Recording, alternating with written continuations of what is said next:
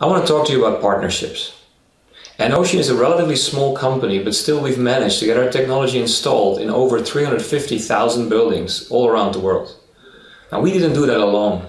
Hugely relevant is the partnership with our EnOcean Alliance.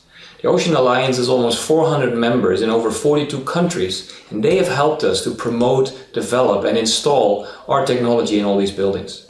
Now, as proud as we are having our technology installed in over 350,000 buildings, we believe we've only just begun. If you read about the Internet of Things, where people are forecasting over 25 billion sensors being deployed, we are convinced that will not mean over 25 billion batteries being wasted. A unique opportunity for EnOcean energy harvesting technology to provide the power to those sensors. Now here in the space of the Internet of Things, you see various other alliances emerging. Some around different radio standards, some around applications or certain combination of companies. With our EnOcean Alliance, we don't want to compete. We want to cooperate with these alliances to bring our energy harvesting technology to a much wider part of the world and a much wider part of those 25 billion sensors being deployed.